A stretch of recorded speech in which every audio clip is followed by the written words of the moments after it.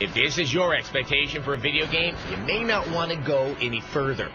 For those of you who might be interested in scaring the sheet off of people in an extremely clever way, take a look at this. Ghostmaster for the PC is a giant mixed salad of horror reference and insightful puzzle solving that might just creep between you and your trigger finger for a while. It seems like there's something going on around here. They talk like Sims. They move like Sims. They even think like Sims. But who cares? You're not a Sim. We can't find our way out. I smell dead people. You're the ghostly gas of the netherworld. Your job, to scare the crap out of every Sim you see. Coupled with accessible controls and fast navigation, this game supplies the right amount of Eye of Newt to any action, strategy, and puzzle-solving potion. If you hate arrogant frat dudes as much as the next guy, scare the contents of their bowels out of them with a couple of well-placed spells to the man-berries. Look at these dudes. Bro. Dude. Bro. Each ghost you're given and accrue through the game has a backstory or epitaph.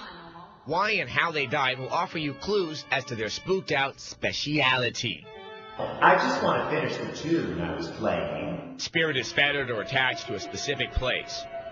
Gremlins mess with machines. Sprites mess with wind and ghostly music.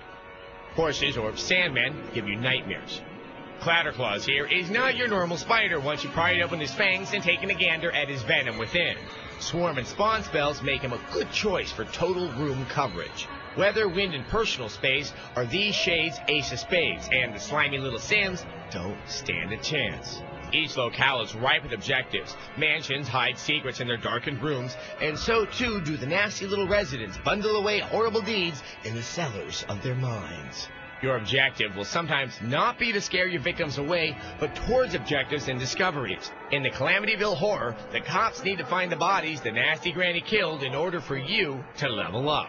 This house looks familiar. Yes, it's the ranch-style remnants of the home of the flesh-bound Necronomicon from Evil Dead.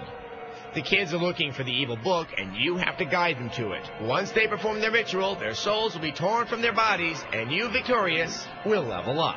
This game's got everything going for it. Humor, pop culture references, a quick response graphics engine, and... Bro. Dude. Bro. Not you, dorks. Where was I? Oh, yes. And a gruesome amount of character development pertaining to the rotting, expired leftovers of life.